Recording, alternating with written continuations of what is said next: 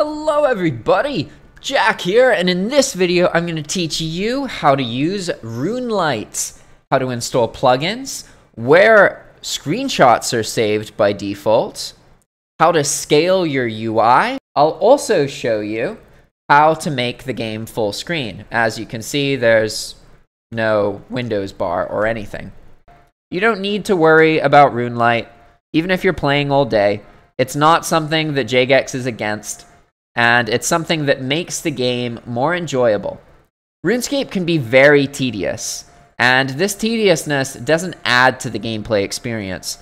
You can use Runelite to eliminate almost all of that tediousness. So first off, we're going to talk about scaling your UI and making the game full screen. These are actually Windows settings, not settings in Runelite. I'm going to show you how to do this in Windows 10. Press Start, and then type Taskbar. This will bring up taskbar settings. Make sure that automatically hide the taskbar in desktop mode is set to on. This is going to make Runelite full screen if you click the maximize icon here. In addition to that, we can change the size of our UI elements. Press the Windows hotkey, and then type display. This should bring up change the size of text, apps, and other items. Scroll down until you get to scale and layout. Here, the default will be 125%, and as you can see, everything got a little bit smaller. If you want a really big UI, then set it to 175, and look, in RuneScape, the UI takes up most of the screen. If we go back and we set it to just 100, then our UI is really tiny. As you can see, the UI has become very small. So in RuneScape, your UI scaling is actually affected by your operating system, not settings in the game itself. Runelite also captures screenshots automatically. You can also manually take a screenshot within Runelite by clicking this Take Screenshot button at the top right. Once you've taken a screenshot, or if you want to access Runelite's automatic screenshots, taken every time you level, complete a quest, etc., then open up your C drive. From here, go to Users. Click on the main username, and then click on .runelite. From here, go to Screenshots. To verify the path, here it is. Users, your username, .runelite, and then Screenshots.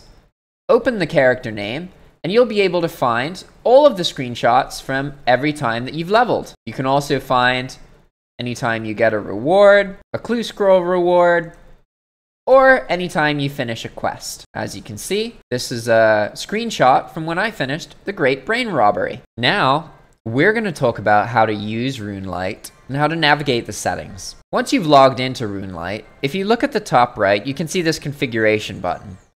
Clicking this will bring up a panel with a bunch of different options. Each option has the name of the option, a settings cog for more configuration, and then an enable button. If the toggle for enable is orange, it means the plugin is enabled. If it is gray, that means the plugin is disabled. When you first run Runelite, there's a couple things that I recommend doing. The first most noticeable thing, and the main reason that I use Runelite, is the draw distance. As you can see, RuneScape just renders a kind of small area, and it looks really obvious there's this big box, right? And for you, this is going to be black. I'll show you how to change it to a more sky-like color. Click on the settings and search for Sky Box. Click on the cogwheel. Now you can pick exactly what color you want it to be. Let's say that I wanted to make this more kind of gray. I could scroll down, or let's say I wanted to make it black entirely. All we have to do is click exit here, and boom, the color has changed to black. I actually prefer it to be a kind of light blue sky. This is the most pleasing for my eye. Once you've enabled the skybox, the next setting to mess with is the render distance. This is controlled by the GPU plugin. Look for GPU, and then Click Edit. You want to set the draw distance to 70 and the fog depth to 5. Honestly, all the other stuff doesn't really matter. It barely makes a difference. Watch what these tiny changes do. Look at that. Boom. Suddenly, I can distantly see in RuneScape. This also means that you can walk a lot further. For example, if I click all the way over here, my character is going to path all the way over there, even though it's actually further than my mini-map can click. This reduces the amount of clicking you spend traveling. However, keep in mind that you cannot interact with objects that are further away in that rendered distance. As you can see, I can chop down this tree right here. But these trees off in the distance are in the extra rendered distance. So we can't actually interact with any of them unless we get closer. This is the most useful and cool part of Runelite. If you aren't able to enable your GPU, there's some troubleshooting that you can do to fix that. The most likely problem is that you have installed the 32-bit version of Runelite, which will run, but this GPU setting will fail. So, if this GPU setting makes your Runelite crash, then all you need to do is reinstall Runelite as the 64-bit version of the software. Then it should work properly. Aside from that, the only other common problem with the GPU plugin is that you are using a laptop with 2 graphics cards, and you have to change the graphics card that Runelite is using by default. Next, let's talk about plugins. When you first load Runelite, these are all the default plugins. However, there are actually custom-made plugins that you can download. Make sure you read this warning because there's no guarantees with any of these plugins. They may cause Runelite to be buggy or cause your computer to slow down. The Runelite team verifies that the plugin isn't malicious or rule-breaking. But aside from that, they don't look at it at all. So you can see the most common plugins here. And if you want to search for a plugin, you just search for it, and then find it, and then click Install.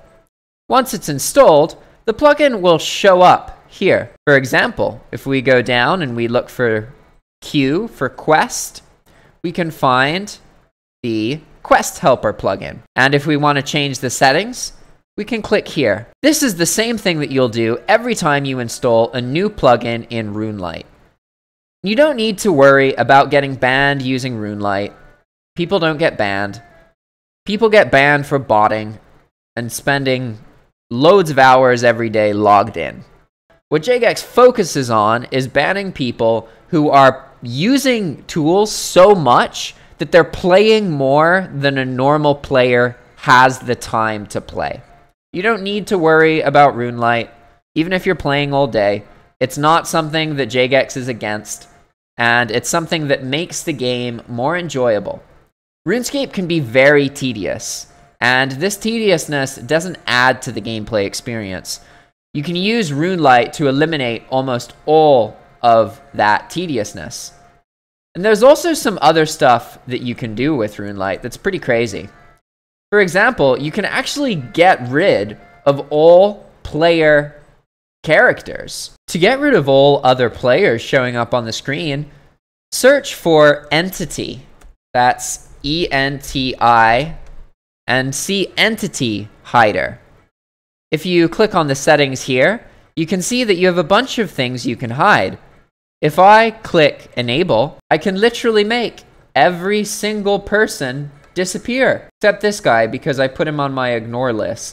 If I click Hide Ignores, then the ignored player also disappears. See that? You can do a whole bunch of stuff with Runelite that's pretty crazy. You can pretty much make RuneScape a one-player experience where you don't even see people's messages, if you really want to. Thanks for watching, everybody.